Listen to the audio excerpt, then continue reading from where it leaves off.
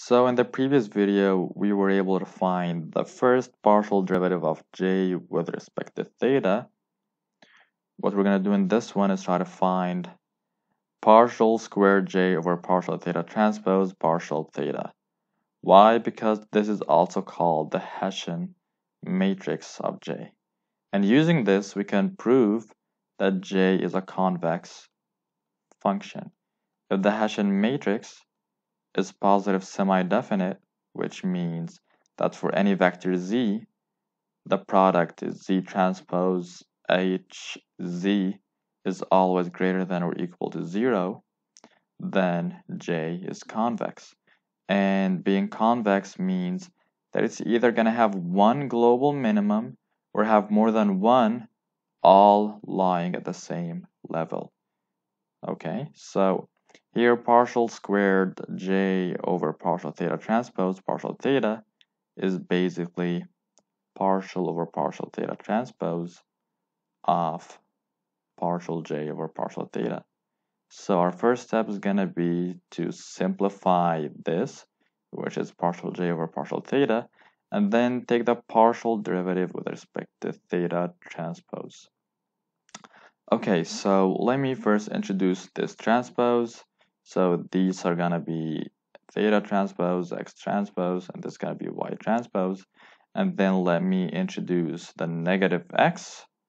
This means that we're going to have partial j over partial theta is equal to 2 multiplied by negative y x plus theta transpose x transpose x.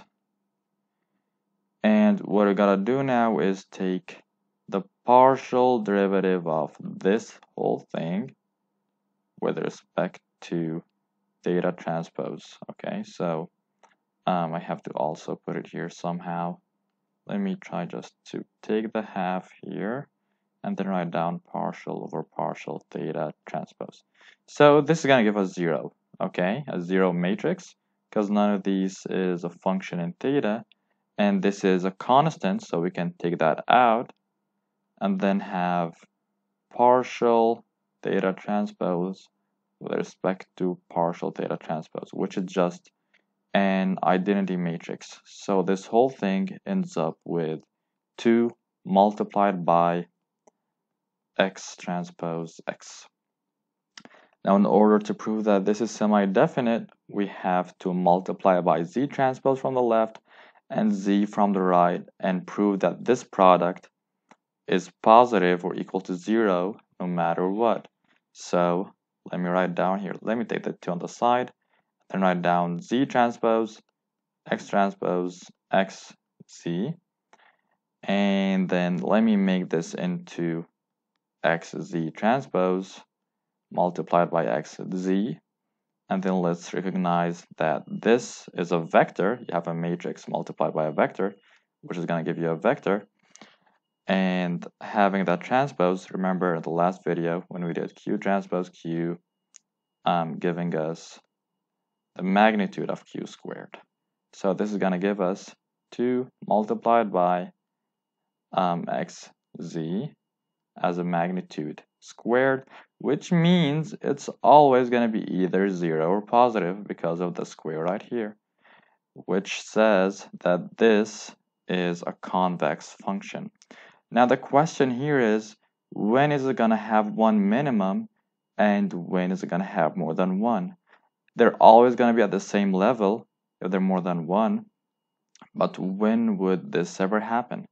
So you know that a straight line passes by 2 points, a plane is defined by 3 points, and then a hyperplane in 4 dimensions is going to be defined by 4 points, and so on.